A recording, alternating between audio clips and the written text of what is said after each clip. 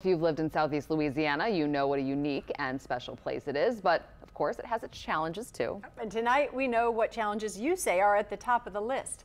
Here's Jacqueline Quinn with your thoughts. Christmas time, the part of the year where people are feeling spirited and the pinch in their wallet. I just had a baby. Like, we have to budget. Chloe Warren from Gentilly is in search of the perfect holiday evergreen at the Toy Soldier Tree Lot in Lakeview. Right now, I'm the happiest I've ever been. Warren has quite a rosy outlook, and we happened to talk to her the same day the University of New Orleans released its Quality of Life survey results, which says many residents share in Warren's attitude. Ed Shavarnak directed the survey. The drop in the percentage of people mentioning crime as the top problem, I think, was pretty significant. Crime is still the biggest problem for the 500 residents in Orleans and Jefferson Parish.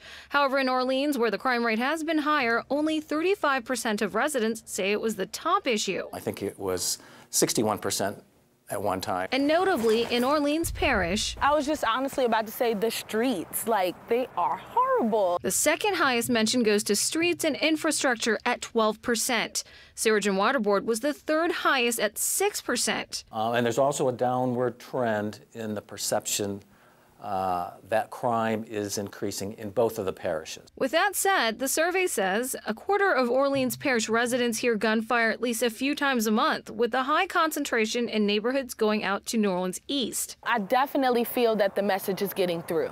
Definitely keep the peace, keep the violence away. This time of year, Warren chooses to focus on more festive issues, but she says she does have a lot of optimism for 2019.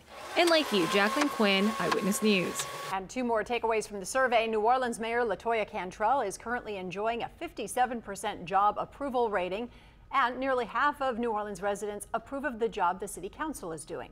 To see the full survey, just head to our website, wwltv.com.